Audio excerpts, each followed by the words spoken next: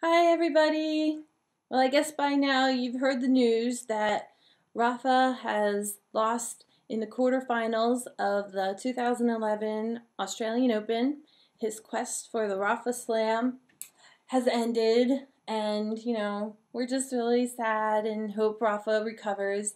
It came out the day after the match that he suffered a torn hamstring in the beginning of the match and was not able to play his best tennis.